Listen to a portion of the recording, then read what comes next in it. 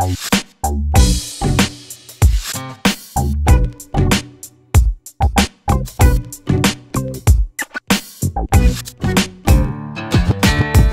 God, thank you so much for today. Thank you that you have made provision for each of us to be here and to participate. And God, just ask that you would go before us in these few minutes, and that the things that are distracting us, that are bothering us, the anxiety that some of us feel, or maybe just my anxiety, God, would you quiet it down? Would you silence it? Would you make it so that it does not interrupt our time together?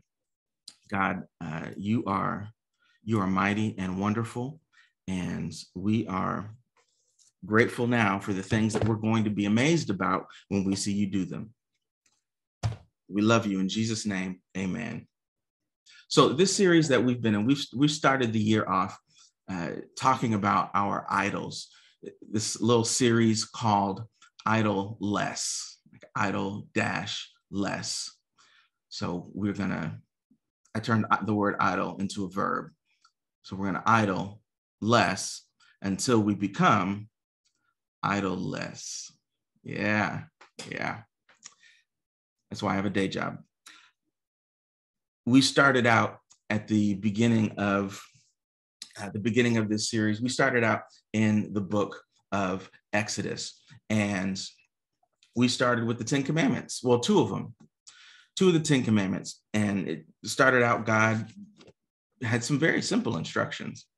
He said, don't have any other gods before me, and don't make any idols. Don't make any image. Don't make anything that looks like anything that serves as as a little miniature God to you, or even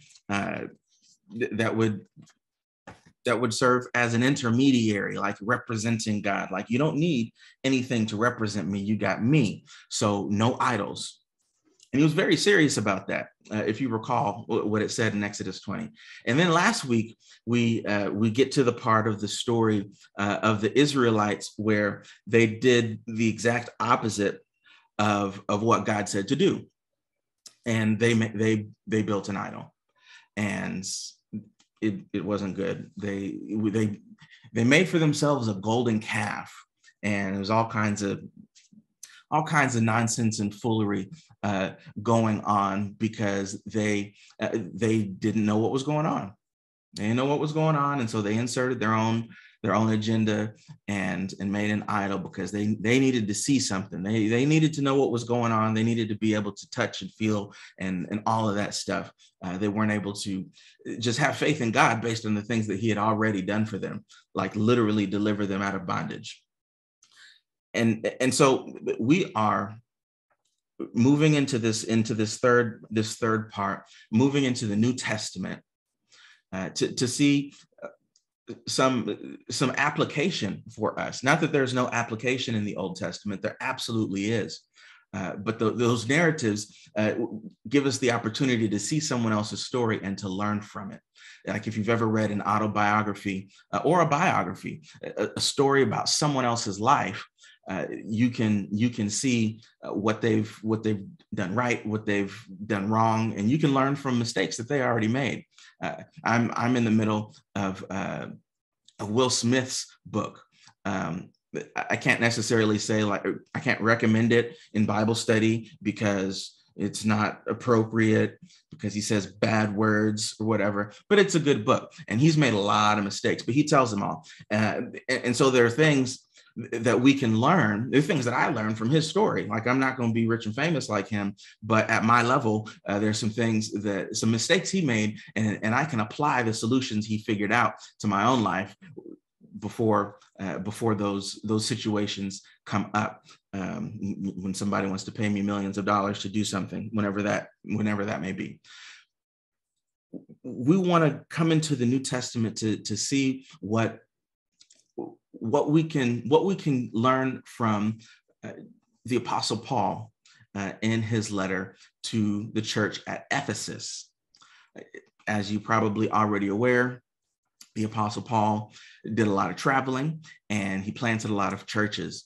And pretty much all of the writings that we see from Paul, not pretty much, all of them, all of the epistles of Paul are epistles. They're letters that he wrote to somebody, to some people, to some churches. And we're gonna see what he has to say to the church at Ephesus. We're going to be in Ephesians chapter 5.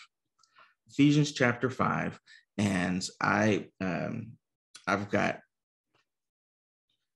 literally, I have 4 Bibles on my desk. And I'm not going to read out of all of them, I promise, but probably 3 of them. You go ahead and read out of whichever translation works for you. I'm going to read out of the CSB. Ephesians chapter 5. Starting at verse 1, our main focus is going to be verses 1 through 5, but I want to read through verse 10 because it just has a nice little pretty bow on it, and that's what I'm going to read. Ephesians chapter 5, starting at verse 1. I'm reading out of the CSB, and then I'll read it again from another translation that's going to give us our little nuggets for tonight. Ephesians chapter 5, verse 1. Therefore, be imitators of God as dearly loved children, and walk in love as Christ also loved us and gave himself for us, a sacrificial and fragrant offering to God. But sexual immorality and any impurity or greed should not even be heard of among you, as is proper for saints. Obscene and foolish talking or crude joking are not suitable, but rather give thanks. For know and recognize this: every sexually immoral or impure or greedy person who is an idolater does not have an inheritance in the kingdom of Christ and of God. Verse 6. Let no one deceive you with empty arguments, for God's wrath is coming on the disobedient because of these things. Therefore, do not become their partners. For you were once darkness, but now you are light in the Lord. Walk as children of light. For the fruit of the light consists of all goodness, righteousness, and truth, testing what is pleasing to the Lord. The word of the Lord is already blessed. Tonight, imitators, not idolaters. Or if it needs to rhyme, imitators, not idolaters. That's not how you say it, but it kind of bounces. We want to be imitators, not idolaters. Imitators, not idolaters. In our idoless series. Now, I want to read this again, just the first 5 verses, which is where our focus is for tonight. I want to read this again, but this time I'm going to read it from the Passion Translation. And the Passion Translation, it says it in such a way that I really don't need to say anything else after this, but I'm going to anyway, just to help us, because sometimes we ignore truth sometimes. I know I do. And I don't want to be hearing stuff. And so it's good to hear things in just a slightly different way. In the Passion Translation, it says, be imitators of God in everything you do, for then you will represent your Father as his beloved sons and daughters, and continue to walk surrendered to the extravagant love of Christ. For he surrendered his life as a sacrifice for us. His great love for us was pleasing to God, like an aroma of adoration, a sweet, healing fragrance, and have nothing to do with sexual immorality, lust, or greed, for you are his holy ones. And let no one be able to accuse you of them in any form. Guard your speech. Forsake obscenities and worthless insults. For these are nonsensical words that bring disgrace and are unnecessary. Instead, let worship fill your heart and spill out in your words. For it has been made clear to you already that the kingdom of God cannot be accessed by anyone who is guilty of sexual sin or who is impure or greedy, for greed is the essence of idolatry. How could they expect to have an inheritance in Christ's kingdom while doing those things? The Passion Translation is rude. It lacks couth, but it says what it says, and I love the way that it says it because it makes it so, makes it harder to miss. When we read from other translations, some of you may like, I'm not going to say us because I'm not included in this, but some of y'all might like the authorized version. It was authorized by King James, and the King James version. You might like it, but you might not understand everything it says, or because there's a word or two there that we don't use commonly these days. It might be a little bit easier to be like, oh, okay, well, that's a churchy word, and I don't have churchy problems. But when it's made plain, it's a little bit harder to ignore. Then we have to work a little bit harder to ignore what the Bible says, to ignore what God is saying. It's like, I can't read, so this sign can't do anything to me, has no effect on my behavior because I don't know what these words mean. Our first point tonight, I'm gonna just give them to you, and we're gonna go through it, and we're gonna get our lives together. Move like God. Move like God. How God moves, we move. Yes, just like that. Move like God. What does it mean to move like God? Be imitators. That's the imitation part. Now, what does it mean to imitate? What does it mean to imitate? Is this like a Simon Says? And sometimes I think we see God, or maybe we've been taught to see God this way, but sometimes we see God like he's the Simon Says person, right? And Simon says, have no other gods before me. Simon says, don't make for yourself any idols. Jump up and shout and run 3 laps around the building. Heck, Simon didn't say. Simon says, pray for your boss. Send a nasty email about your boss. Simon didn't say, gotcha, or red light, green light. Did any of y'all play red light, green light, or am I old? Red light, green light, for those who may not be familiar, or maybe you know it by a different name. Somebody standing up front, and then everybody on the other side in PE or physical education, I don't know what they call it today. Everybody's lined up on the line, and red light means stop, green light means go. And then sometimes folks would make up weird stuff like purple light, and you got to spin around in a circle. Elementary school kids make stuff up. So red light, green light, green light. And so you run red light. Oh, whatever the name of that show was, that series, y'all know that series, the one that was made by the Korean director or writer. The Squid Games.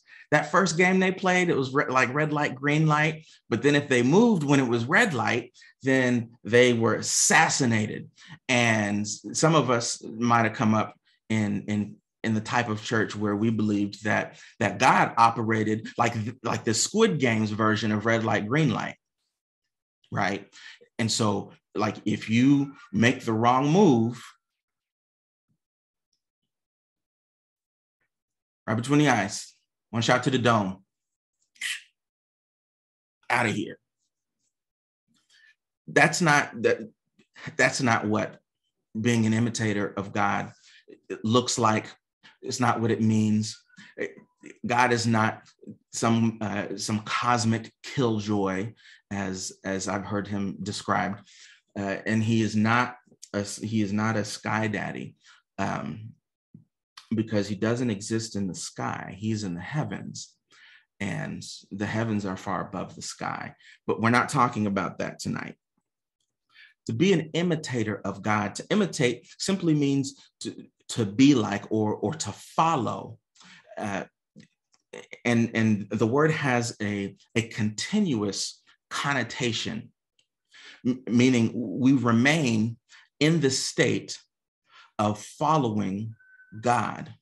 We remain in the state of trying to be like him, following his law, following his word, following the example that we see in Jesus.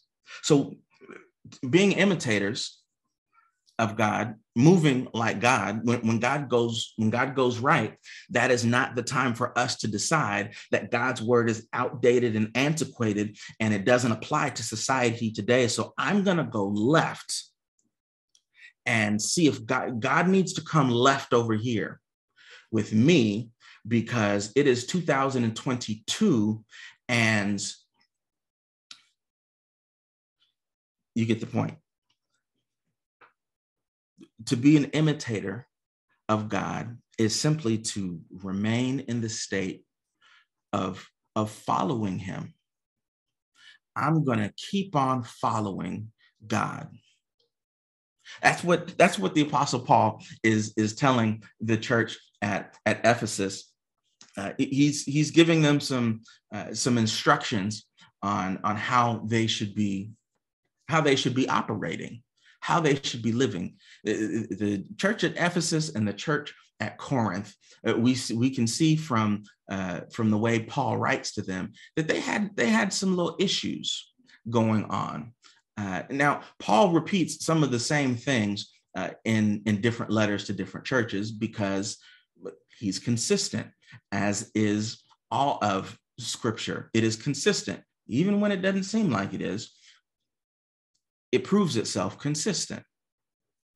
And some of what we read tonight in Ephesians, the exact same thing is in Colossians. These are things that he teaches his churches, the churches that he set up, that he established. But he was explaining to the Ephesians how they should be living. He had already set them up as a church. He had already given instructions. He had already installed some leaders. In fact, later on, if you're familiar with some of the other letters that he wrote, there's a couple letters that he wrote to Timothy. Timothy is the pastor who Paul left in charge of the church at Ephesus. That's just some Bible trivia. Bring that up at, I don't know, at a gathering with your friends, and you'll be really cool. So we want to be imitators. We want to move like God. That's what he was instructing them to do. Move like God, not like these other people, not like the idolaters. Don't move like them. Don't do what God says do, not what the idolaters do. And an idolater, I wrote this while I was studying this week, and I was stuck and couldn't figure out what exactly I was going to say. I wrote down the word, I saw it and I wrote it down and I went to bed. It says image worshipers. Image worshipers. An idolater is an image worshiper. Now, we know that we're made in God's image, but we're not supposed to worship the image. Idolaters worship things. We should not be worshiping things, but we should be imitating God. We should be following God. This next point. Live like Jesus. Live like Jesus. Very simple. Sounds simple because it's just a few words. but it's a little more complex than that. Now, live like Jesus. This is part of the mission of Net Church. Love God, love people, make disciples, teach truth, live like Jesus. What does it look like to live like Jesus? What does it mean to live like Jesus? Let's go back to what it says. It simply says walk in love. But again, I love what the Passion Translation says. Continue to walk surrendered to the extravagant love of Christ, for he surrendered his life as a sacrifice for us. His great love for us was pleasing to God like an aroma of adoration, a sweet, healing fragrance. Continue to walk, meaning suggesting that we're already walking, surrendered to his love. His love is extravagant. Christ's love is extravagant. Why is it extravagant? Because he died for us. That's pretty extravagant. He died, like an actual death. He died because of his love. Familiar passage, John 3:16. For God so loved the world that he gave his only son, so that whoever believes in him would not perish, but have everlasting life. That's an extravagant love. And when we are in Christ, we remain under his love, but we must be surrendered to it.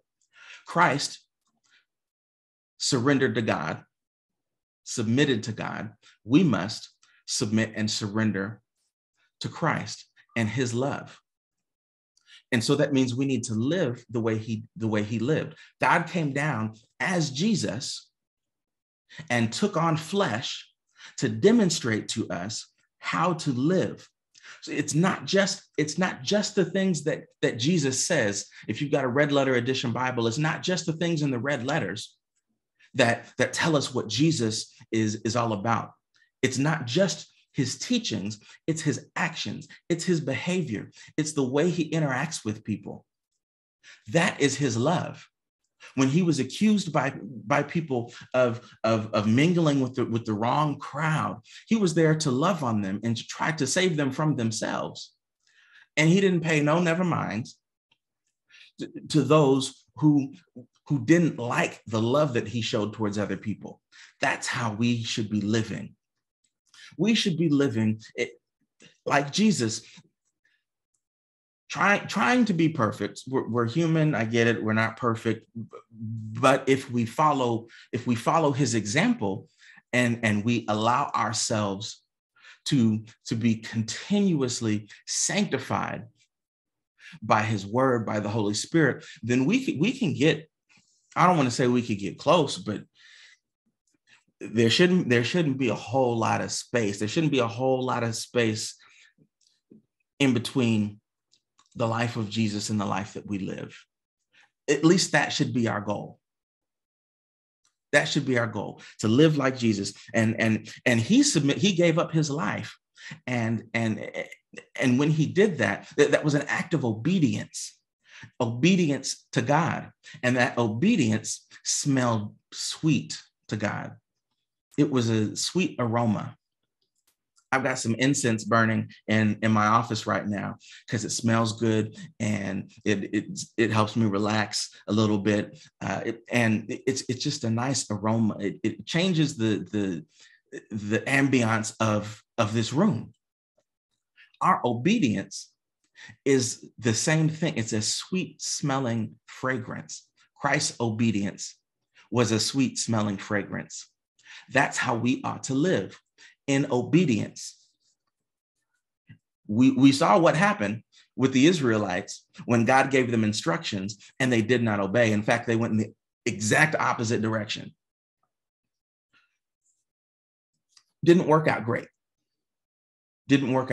So we want to live like Jesus, move like God, live like Jesus. And next we want to stay above the fray. Stay above the fray. That was a nice, gentle way of saying what it says here. Have nothing to do with sexual immorality, lust, or greed. Now, something I want to point out. back in the CSB, and it says this in other translations as well. But sexual immorality and impurity or greed should not even be heard of among you, as is proper for saints. And we are saints. It shouldn't even be heard of. Now, that doesn't mean that there's no forgiveness for our mistakes and mishaps. And yes, there is forgiveness. It's covered by the blood. But in all reality, within our community, that shouldn't be. There shouldn't be rumors and gossip of, "Ooh, I heard he was doing whoop-de-whoop, and she and they was doing la-da-da, and so-and-so got their hand in the money pot." Shouldn't be all that. But this jumped out at me, and I just want to share it. Sexual immorality or impurity. I just want to park here for just a second, because I want to talk about this thing that has plagued us in the church for a couple decades, and that's purity culture. If you see here, sexual immorality and impurity are listed as separate things. They are not necessarily one and the same, because you don't have to be sexually immoral to be impure. I said you don't have to be sexually immoral to be impure. So just because you got an abstinence streak that's longer than anybody's Bible app streak, you done put together 344 days of abstinence, that doesn't necessarily mean that you are pure. Speaking to if you are unmarried. If you're married, that's different. But you can still be impure in your marriage. Let me talk to me for just a moment. I can still be impure in my marriage. The Bible says that the marriage bed is undefiled, but I can defile it if my thoughts and my actions in the realm of my sexuality don't stay inside my marriage. Then I become impure. So purity ain't just about not having sex. I saw it in here and I thought it was too important not to say. Greed is likened to idolatry. It says that down in verse 5, but greed is likened to idolatry, because when we are greedy, we're making idols. I want this. I'm chasing after this. I want a promotion, so I'm going to chase after that. I want another degree. I want this woman over here and this woman over here. Greed. I want. Gotta have. Where is God in any of that? Where is God in my greed? He said, have no other gods before him. But if I invest all of my time and all of my energy in things that he ain't tell me to do, don't have anything to do with him, and I have zero intentions of giving him any glory at the end of it, that's idolatry. I am worshiping some image, something. I'm chasing after something that is not God. And these three things are named together: sexual immorality, impurity or lust, and greed, which is just like idolatry. It's basically idolatry. You might not have fashioned anything for yourself, but you put that thing out there in front of you and made that the goal.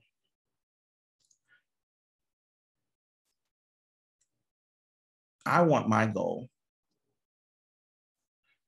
to be more like Christ. And again, I'm speaking personally. I shared at the beginning that I struggle. I live with ADHD, but I don't want that's not my identity.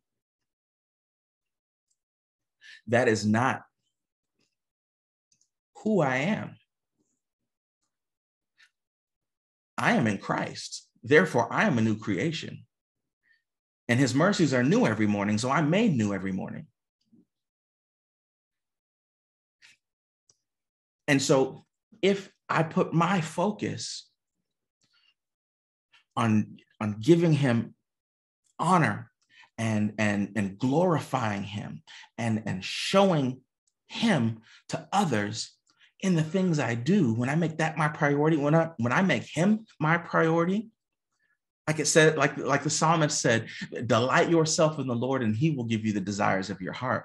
So my focus can't be on my inability to focus. I need to keep my mind stayed on Jesus. And if I delight myself in him, and if I keep my focus on him, then whenever I find myself struggling, Lord, help me. Whenever I find myself wandering, Lord, help me. Whenever I find myself getting frustrated, Lord, help me. Whenever I find myself wasting time being idle, IDLE, Lord, help me to be productive. Help me to, whatever I do, to do it in a manner that gives you glory. If I make that my identity, if I find my identity in Christ, then there's not another thing that I can be defined by. And this ain't just about my ADHD and my neurodivergence. It's also about my ethnicity and my heritage. This is difficult for me and people, and some people like me, to hear and understand, but my ethnicity is not my identity. Is it part of who I am? Absolutely. God made me this way, and I was made in his image. And so me and my blackness and my hair that locks when I leave it be in my head is a manifestation of his image. But I am not to be an image worshiper. Therefore, I cannot place all of my identity eggs in the basket of my blackness, because that is idol worship.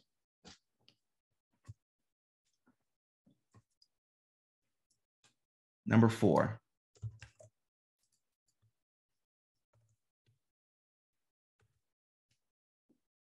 We need to watch our mouths.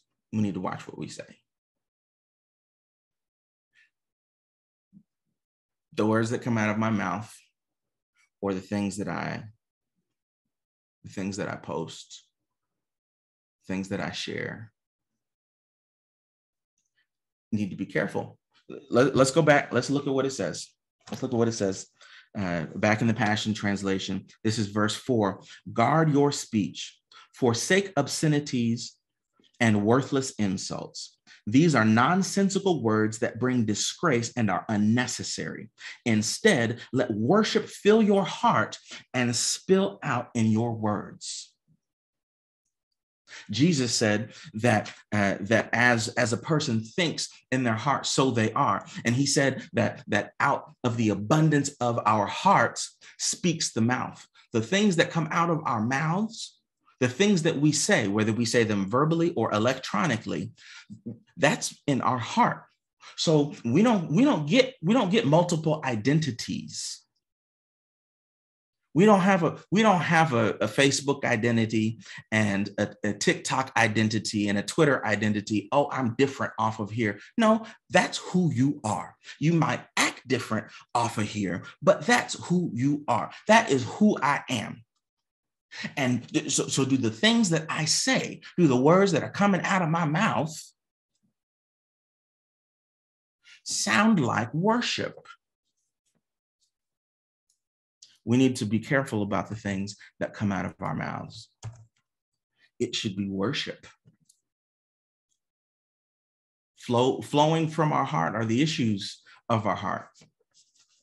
And the songwriter said it's gratefulness. That's what this says. It should be thanksgiving. Let me look at the other translation where it says it in fewer words. Obscene and foolish talk or crude joking are not suitable, but rather giving thanks. That's what should be coming out.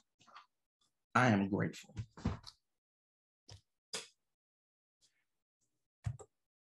Number 5, lay down every idol. and this is kind of the crux of everything. He repeats himself here, but it's for our good. We want to lay down every idol. And a group of us at Friday Night and Light last week, we decided that that this year, it's God all along. It's been God all along. That's Exodus 20 verse 1, right before he says the commandments.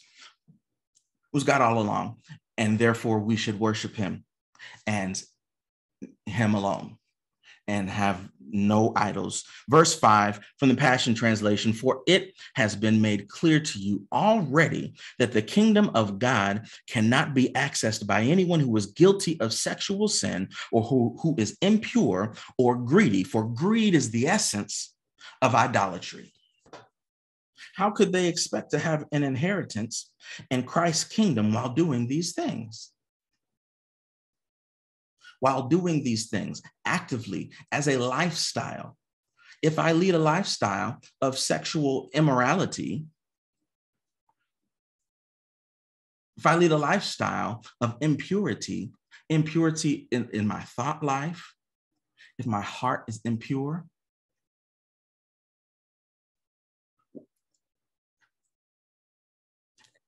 how am I relating to God? How am I in relationship with God if I'm not allowing him to change me from the inside, to replace my heart and to renew my mind, if I remain impure, or if I am an idolater, if I am an image worshiper? See, I got ADHD, I got depression, anxiety. Those are like diagnosed. I medicated for them, and that is appropriate.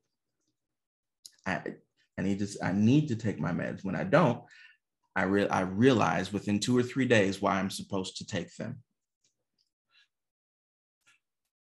But I cannot make any of those things who I am, any more than my Enneagram is who I am, any more than what the Myers-Briggs test says about me is who I am. Those may be attributes of me, but I'm not going to worship the created. We should worship the creator. So we must put away sexual immorality, impurity, and greed, which is the essence of idolatry. We need to lay down every idol. And the reason I wanted to read, I read a little bit more at the beginning, is because it isn't just about what not to do. There are options. It goes on to say, this is in the CSB translation, in verse 9, the fruit of the light consists of all goodness, righteousness, and truth. All goodness, all righteousness, all truth. All goodness, all righteousness, all truth. How can I inherit? I told you I was going to read out of 3 Bibles. It's already highlighted in this one. In Matthew chapter 5, the Beatitudes, and we talked about this last year in one of our studies as well. I'm just going to read them to you simply. I'm not going to expound on them. These are the words of Jesus. Blessed are the poor in spirit, for theirs is the kingdom of heaven. Blessed are those who mourn, for they will be comforted. Blessed are the meek, for they will inherit the earth. Blessed are those who hunger and thirst for righteousness, for they will be filled. Blessed are the merciful, for they will be shown mercy. Blessed are the pure in heart, for they will see God. Blessed are the peacemakers, for they will be called children of God. Blessed are those who are persecuted because of righteousness, for theirs is the kingdom of heaven.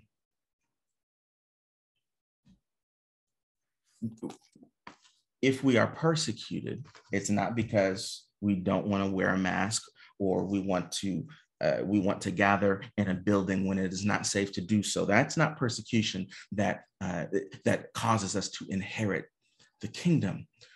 For our righteousness, the fruit of the light consists of all goodness, all righteousness, all truth, testing what is pleasing to the Lord. What is pleasing to the Lord is that we love him and that we follow his commandments.